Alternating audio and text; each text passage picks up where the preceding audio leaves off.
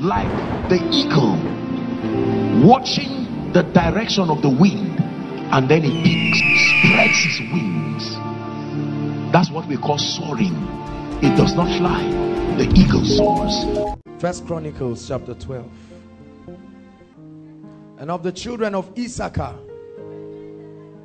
which were men that had understanding of the seasons, to know what Israel ought to do. Just sit down, God bless you. It says the children of Issachar, which were men that had understanding. Please, if I can get amplified, I'll be using amplified most of the time. He said they had what? Understanding of the times. It's one thing to know the times, but it's another thing to have an understanding, a comprehension. Hallelujah. I've told us again that activities in the earth realm are governed by times and seasons. And one of the greatest assets that a believer can have is the ability to comprehend times and seasons. One of the greatest tragedy in the church is we do not understand the timings of the Spirit. But he said there are certain people, the children, the sons of Issachar. The Bible says they had understanding of the times and they knew what Israel ought to do. In other words, there is something to do in every time and every season. But until you understand the time, you will not be empowered to know what to do. Hallelujah.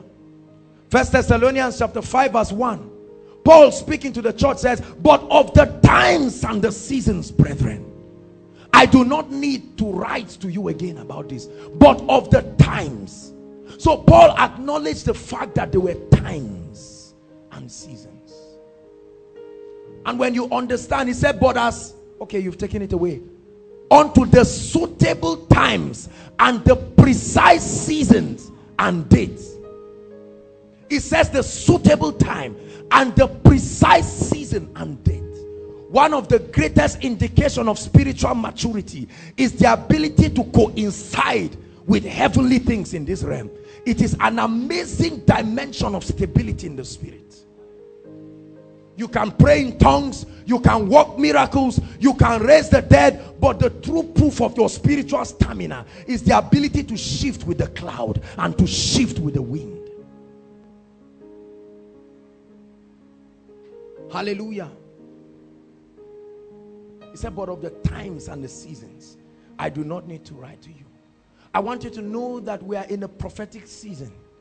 As the Church of Christ in Nigeria, one of the reasons why people do not know what to do and are confused is because we do not even know what is the blueprint and the program of the Spirit. Hallelujah. And very sad and unfortunate, there are many ministers preaching everything, saying everything, but we need to be captured in his glory such that our ears, he said, I will stand upon my watch and I will set myself upon the tower. Habakkuk chapter 2 verse 1. And I will see what the Lord will say. I will stand upon my watch, set myself upon the tower. Hallelujah. That you will hear what the Lord is saying, that you will emphasize what God is emphasizing, that you will shift when he shifts, that you will align. It takes the Holy Ghost to be able to guide you to navigate. But that is the secret of strength and consistency and grace and advancement in the Spirit. For you can eat the manna of yesterday and die today. There is always a fresh manna for every day. Hallelujah. And this is one of the reasons why we need discernment. Hallelujah. Throughout the period of fasting, one of the things that the Lord was reminding me and saying, emphasize this to the body of Christ. Discernment. It was by discernment we were able to understand that this is what the Lord will have us do in this season. Hallelujah. It's not just some kind of spiritual ambition.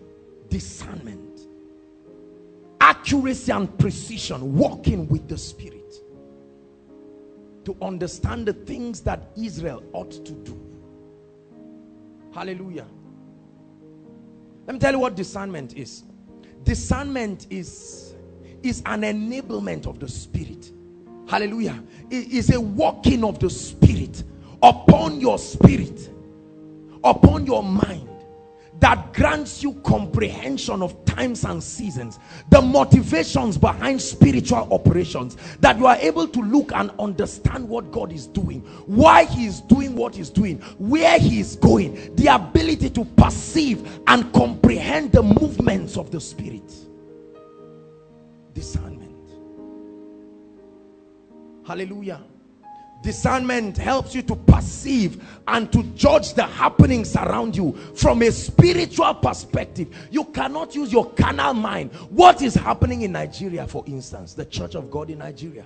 What is happening in the Church Universal? When you judge using your five senses, you will make a big mistake, because the things of the Spirit are only judged from a spiritual plane. Hallelujah. Discernment grants you the ability to judge things from the realm of the Spirit and make decisions on account of your spiritual judgment. Are you listening to me?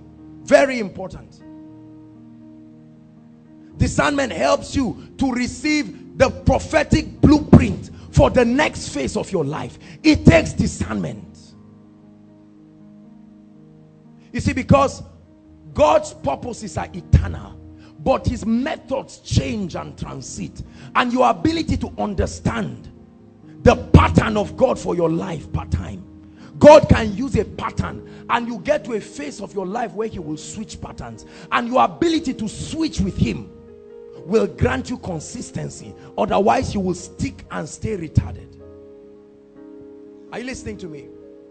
Discernment, very, very powerful. And you see, the thing about patterns is this: the pattern of God and his mode of operation is unique for every man. That's the reason why you can receive the pattern that God gave a man for ministry and you will fail. Hallelujah. It takes staying in the presence to receive not only the direction but the pattern. It told Moses in Exodus chapter 40, I think from verse 16, it said, ensure that the house is built according to pattern. Hope I'm right. Hallelujah. Discernment. It's one great thing we need to have. Discernment is not word of knowledge.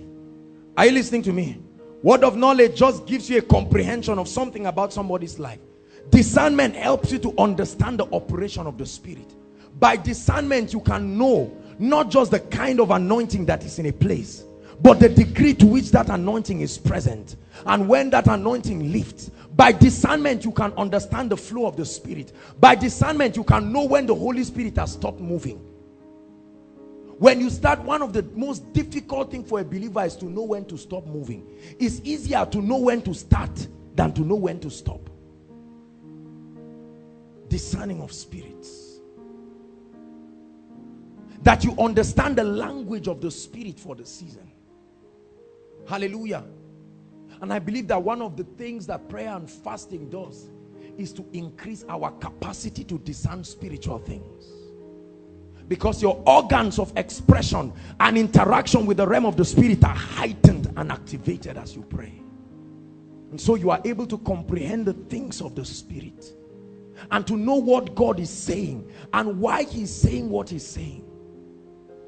One of the greatest tragedy for a man is for God to be moving and then the man is taking another journey. It may look like God, it may sound like God, it may taste like God, but it will not have the signature of the freshness of God's presence. Hallelujah. Very important. Let me tell you one of the things that discernment does. Discernment helps you to understand the prophetic seasons of your life, to know when to stand, to know when to move, to know when, are you listening to me? Discernment helps you to understand where the Spirit of God is moving per time. Your spirit is activated and heightened, and you can understand the voice and the language of the Spirit at every given time. It helps you to receive divine illumination for every season, to know the people, to know the anointings, and to understand the geography of your season. Every time God called people and led them through seasons, it was tied to geographical places. God would tell a man for a certain season, for a certain time, God will have to send certain people because of certain new seasons there are. He will send them. I want you to understand that seasons are territorial in this realm. One of the greatest disasters for a man is to understand God but not to understand the geography. There is a geography that activates the anointing upon your life. Discernment. When Isaac was about to leave, God said, no, by discernment. He said, stay back. When other people were leaving, running out of Egypt, there was famine. But God said, for you, this is my strategy for you. And Isaac sowed in that land and received that same year an 100-fold. And the man was rich, he worked strong, he went further. And the Philistines envied him. Hallelujah. In fact, the Bible ties discernment to spiritual growth. It says strong meat are for them who are of full age, who by reason of use have exercised their spiritual senses to discern. A man can stand and is speaking, and you can discern whether this guy carries the identity of God or not. He can quote scriptures from Genesis to Revelation, but by discernment you will hear another sound in the spirit, and you say, this is not the sound that comes from the throne room. A man can look at your life and be giving you accurate prophecies, but you can look at him and discern and know that no, this guy is not using the power of God. Although what he's saying is accurate, but this does not come from the spirit. Discernment. To understand what Israel ought to do. Lift your hands and say, Lord, I receive discernment.